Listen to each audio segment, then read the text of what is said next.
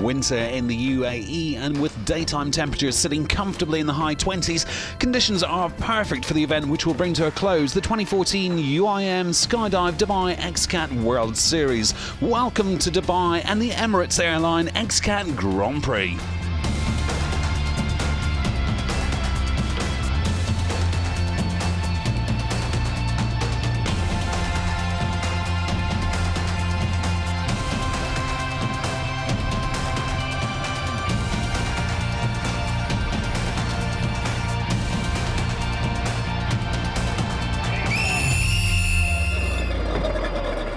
All eyes this weekend focusing on the big battle for second place overall. We sent Mark Werrell down to the dry pits to talk to the hopefuls. It really has been a good season. We've made a couple of podiums and we're still in that fight for the second position. Several other boats can come up and take it away from us, so we're going to fight really hard this weekend, at least for a podium. I think that's what, top sixes in every race so far. Back with Salam Al-Adidi this weekend. Yes, really happy to be back with him, and this is really a challenging course, so it's going to be a challenging weekend. Luca, back to Dubai for the final race of the year, and you're hoping to try and finish certainly in the top three in the championship. Yeah, that's our goal, and we're close to the second position. There's not that many points between yourselves and the number 7 boat, though, for second. No, it's about 100 points. It's a very good team, very good boat. At least now we have something to challenge, and I like to challenge. So a big battle on the cards, but of equal interest, two completely new boats, both carrying the distinctive Abu Dhabi livery. But as the team manager explained to Mark, there's no shortage of experience in the cockpits. We have experienced drivers in both boats, number 4 and number 5. The number 4 boat racing with Ahmed Al-Hamli and Scott Gilman. Boat number 5 racing with Rashid Al-Tayr and Falih Al-Mansouri, which they were racing in Class 1 this season. So we have a couple of experienced drivers, and inshallah we will get a good position this weekend. Also hoping for a good end to what's been an eventful season, the Moawad pairing of Joaquin Cumlin and Gary Ballou. Yeah, we started off over in Fujairah. We got taken out on the first lap, and to get those points back, in the next couple races is almost impossible. So, we've had to spin our focus to just, going race to race and doing the best we can to try to get the Moawad boat back out front. And that's very much the position occupied by this boat, Fazza. 4 consecutive wins, but not qualifying for points this weekend, which is being seen very much as a test session.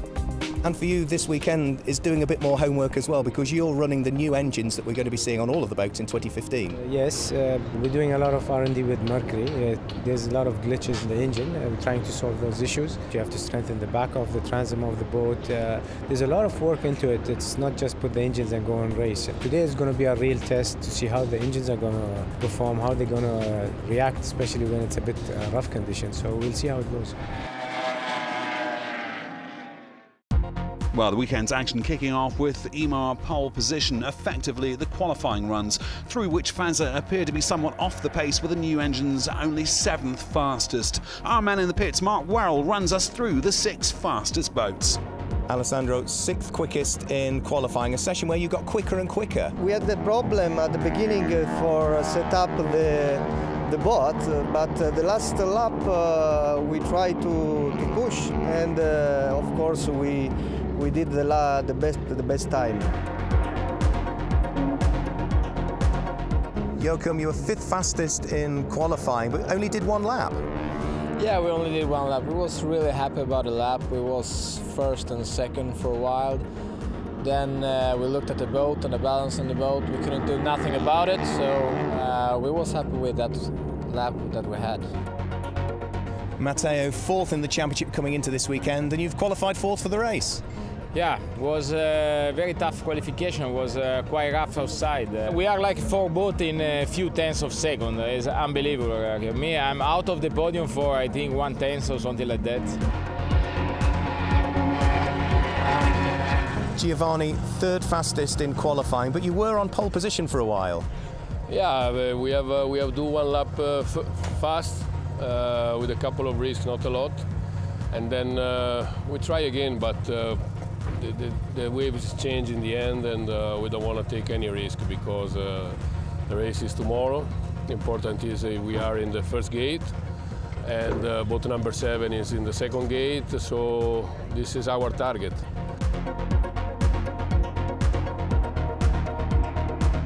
In places, Francois, it looks as though the water is quite rough. Yes, today is rough. I think at the last board there is 4-5 feet raft, but I like the raft.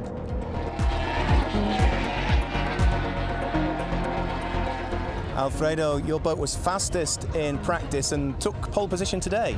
Yes, yes. Also today we conquered the fifth time in pole position.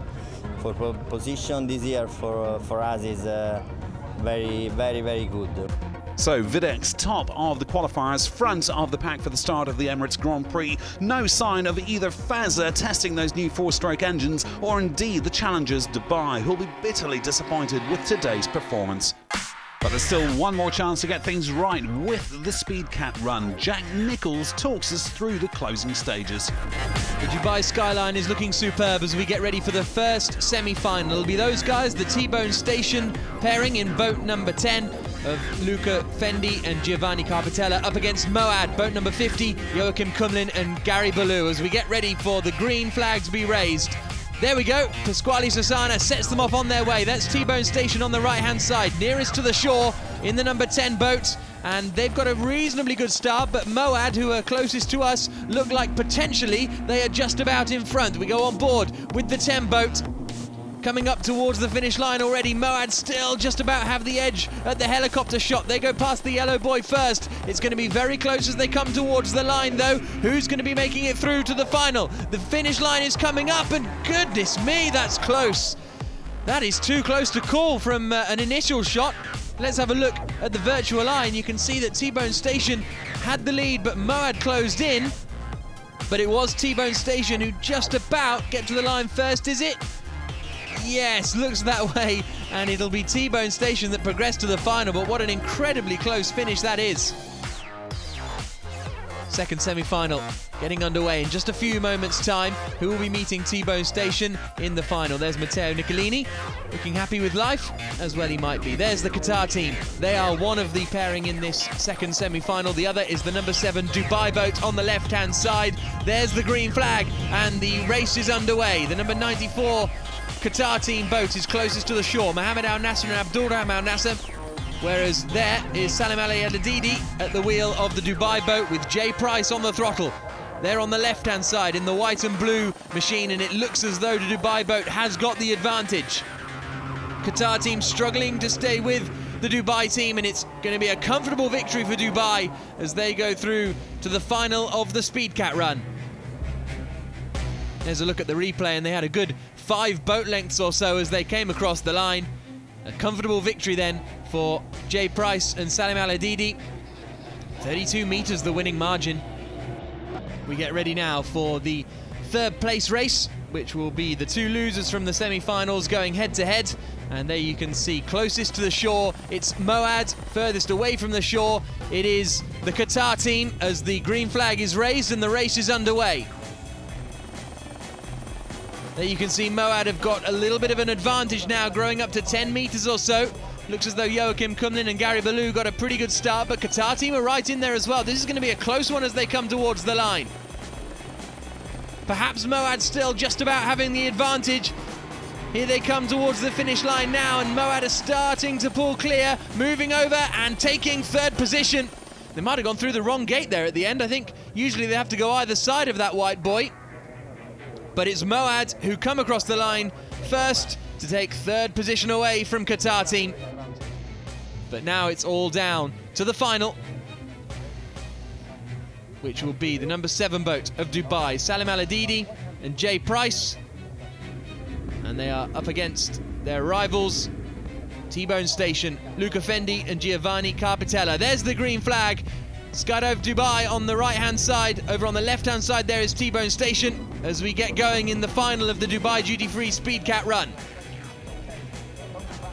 Who's got a good getaway here? There's Salim Al-Adidi at the wheel of the Dubai boat, and it looks as though they have got the advantage over T-Bone Station at the moment. They're coming towards the line now, and it's victory for Dubai in the Dubai duty-free XCAT run. And a wave to the crowd for Salim Al-Adidi. Delighted with that victory. Time now for the podium presentations then. And on the third step of the podium, we've got Gary Ballou and Joachim Kumlin. There is Giovanni Carpatella onto the second step with the Italian flag. But there's Salim Al-Adidi, and he is over the moon with his victory in the Dubai duty-free Speedcat run. Joined on the top step by Jay Price as the trophies are awarded. And Salim Al-Adidi on the top step for Dubai. Oh, I feel great about it. It's my birthday. It's finally a birthday present for me today. It started off rough this morning and yesterday. It looks like the mechanics have found the problem and it's really working.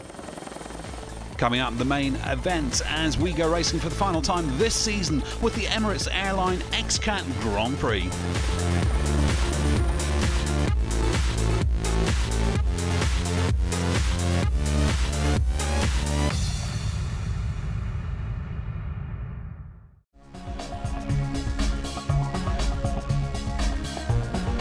Welcome back to the final round of the UIM Skydive Dubai XCAT World Series, the 2014 Emirates Airline Grand Prix, where once again it's a truly carnival atmosphere. The crowd's enjoying the sunshine and of course the racing as the series makes a welcome return to its home in the United Arab Emirates. While the international races have been wonderfully successful, it's always good to be back in Dubai. It is once again been a very successful season for XCAT racing. We have again witnessed the incredible growth and interest in the series. A sign of this is the numerous new teams we have welcomed to the series this year. We have a number of new exciting venues lined up for this 2015 series. One that we have already logged for August 2015 is the Gold Coast in Australia, which is very exciting for us as we venture into another continent. We have been working with Mercury to develop and test the new 4-stroke engines. The much more reliable, environmentally friendly engine will be introduced for the 2015 season. So we're almost set for the Emirates Airline XCAT Grand Prix, but first here's a quick reminder of the current standings. With 4 wins out of 4 so far, Fazza can't be beaten to the overall title, but the runner-up spot is still up for grabs. Back to Jack Nicholls for race highlights.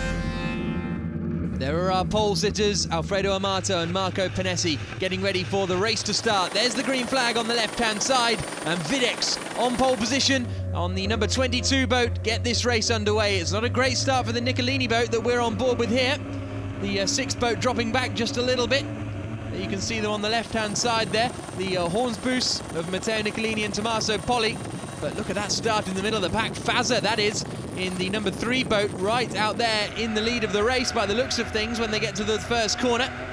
This is looking back from Marine Investimenti Sud of Serafino Barlesi and Alessandro Baroni.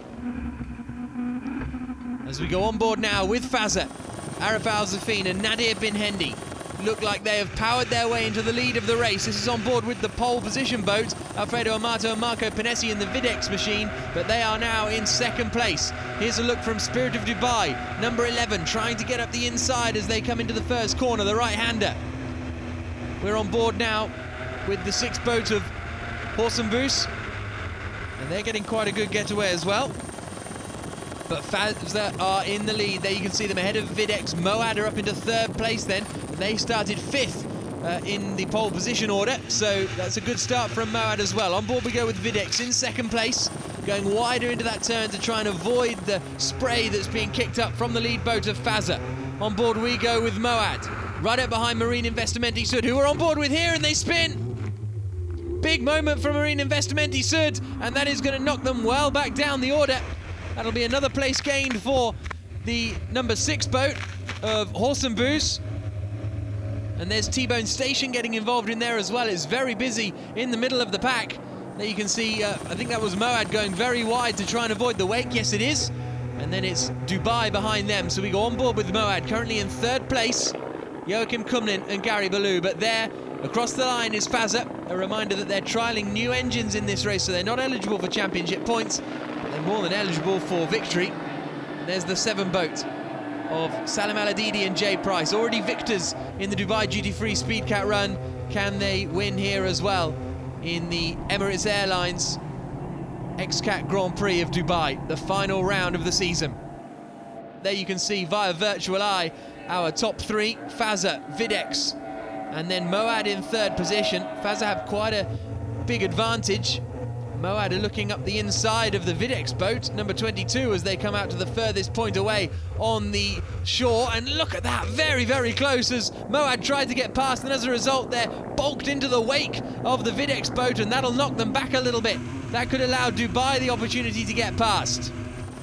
And there you can see some of the boats on the right-hand side. They're starting to take their long lap. They have to do 2 long laps around this circuit. But here's the battle for the lead of the race, and Videx are about to move in front of Fazza, are they? The 22 boat that we're on board with are getting alongside the race leaders, Fazza. And look at that. Out of the water completely there for Videx. Fazza still just about maintaining that straight line speed advantage. There's a look back to Spirit of Dubai on the left-hand side. They're being closely followed by the number 4 boat of Abu Dhabi Team 4. Ahmed Al-Hamli and Scott Gilman piloting that machine. And there's Rahib, Abdulatif Al-Omani and Yassim Emsad, always racing in the XCAT World Series, and great to have them here again. There's Marine Investimenti Sud. They're trying to recover after that spin on the very first lap. But they've got a lot of work to do, but not as much work as the 96 boat, unfortunately. Francois Pinelli and Salbu Basho retiring. They qualified second, but it looks as though their race is over. The battle for the lead is still going on. Videx still trying to get past Fazza. Into the long right-hander that brings them out onto the start-finish straight once again. And there they come. Fazza still just about with the advantage. They take a wider line into that final corner. There's Moad. They're still in the hunt as well. This is a brilliant XCAT race. On board we go. That's Joachim Kumlin on the left with the wheel in his hands. Gary Ballou on the right operating the throttle. But here now is the battle for the lead continuing, and they're still side by side. Unbelievable action in the Emirates Airlines XCAT Grand Prix of Dubai. And have Videx now finally managed to wrestle the lead away. Nadir bin Hendi's looking out of his window to see where they are. Meanwhile, third place has changed. That's the Dubai boat on the right-hand side. They are past Moad. So Dubai, Salim Al-Adidi and Jay Price are in third position now, but they're still going side by side with Moad, who we're on board with. Then we've got Spirit of Dubai behind. Rashid Al-Mari and Salim Padil Al-Hamli. And then look at this, Marine Investimenti Sud going side by side with Qatar team. Mohamed Al Nasser and Abdurrahman Al Nasser losing out there to Serafino Balesi and Alessandro Baroni. We go on board with Marine Investimenti Sud. There they go, past the Qatar team and past the Dubai skyline. But here now is the Videx boat. Alfredo Amato and Marco Pinesi are now in the lead of this race. Or are they? Fazza, just as we say that, managed to come back through. Heated discussion you can see there in the Videx cockpit. There's Dubai boat running in third place. Salim Al-Adidi at the wheel. And there is Horson Boos of Matteo Nicolini and Tommaso Poli. It's Tommaso Poli at the wheel, Matteo Nicolini operating the throttle. And there's this battle with Qatar team that we were seeing earlier on. Doing a good job just in front of T-Bone Station. Luca Fendi and Giovanni Carpatello not quite having the race pace to match the speed they showed in the EMAR pole position session, and as a result that third place that they started is not looking like where they may finish. There's Dubai again then. Salim Al-Adidi and Jay Price keeping to the inside line, and look at that, they've really brought themselves into the battle for the lead. Fazza is in the lead, Videx in second place, but Dubai have really started to put the pressure on, and they are coming in to join the party and try and battle over the lead of the race.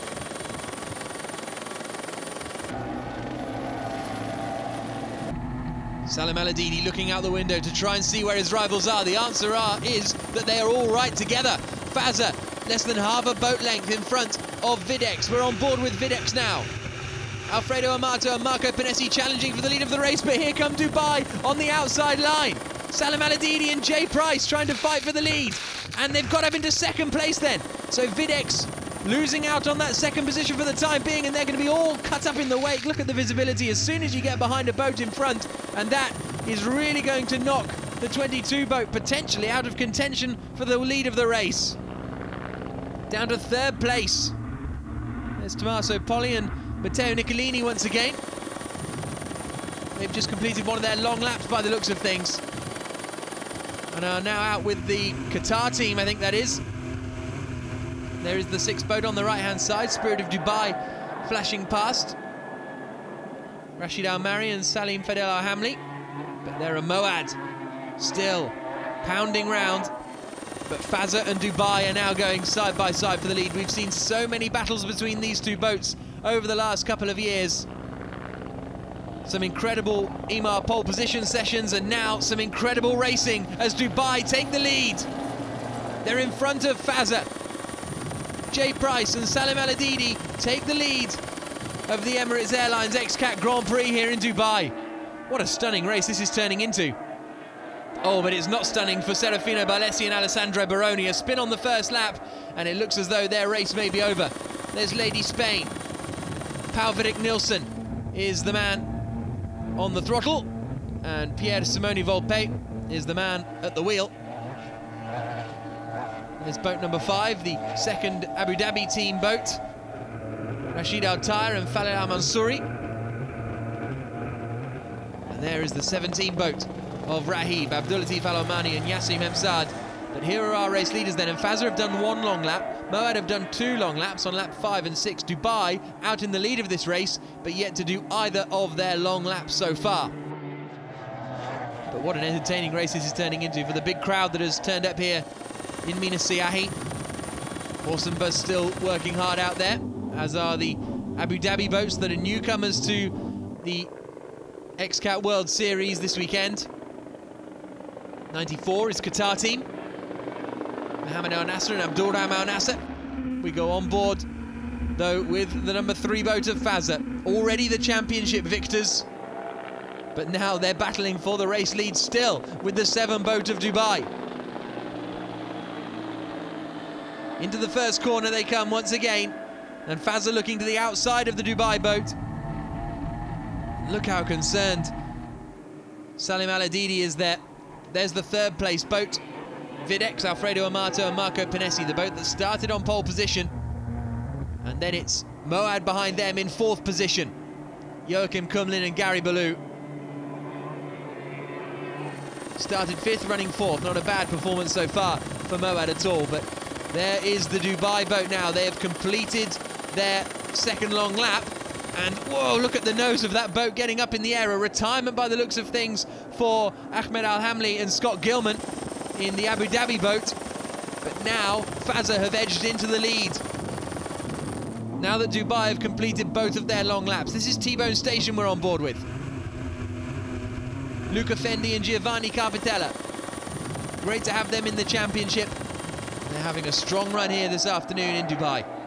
Oh, but not such a strong run, unfortunately, for Lady Spain. Paul-Fredrik Nielsen and Pierre Simone Volpe look to be out of the race. But the fans are waiting expectantly because there's not long left to go in this Emirates Airlines XCAT Grand Prix. There's the checkered flag. It's waiting because this boat is coming. Fazza, the champions already of the season, are about to take another final victory in the final round of the Skydive Dubai XCAT World Series. 2nd place surely is going to be Dubai. Yes, it is. They have managed to hold off the challenger Videx. So it's 2nd place across the line for Dubai. 3rd for Videx. And here's confirmation of those final results. Fazza winning the closest race of the season by 11 seconds in the end, with Videx, Moad, Spirit of Dubai and T-Bone Station completing the top 6. As for the final standings, another championship title for Fazza, with Dubai ending their campaign as runners-up. T-Bone Station take 3rd place in the standings ahead of Videx, who move up to 4th. Let's hear now from our race winners. I make a decision with my friend today to use good setup for the start, because I'm start 7th position, and our plan to have great start, and I think we'll do the start to reach the first buoy, and then we'll continue to stay in our position.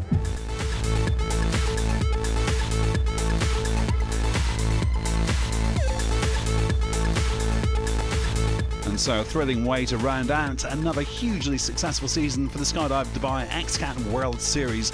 Congratulations to Fazza, champions once again.